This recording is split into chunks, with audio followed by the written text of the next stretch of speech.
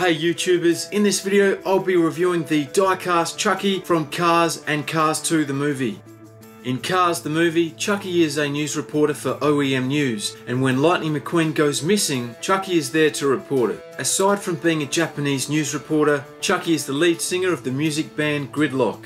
In Cars 2, the lovable Chuki's only appearance is in an advertisement. A truly awesome feature of the Cars 2 die-cast Chuki is her movable eyes. This feature really adds realism and really brings Chuki to life. Chuki has also appeared in Cars 2 the video game as a special unlockable character. Overall, I rate this very special Cars die-cast Chuki a 10 out of 10.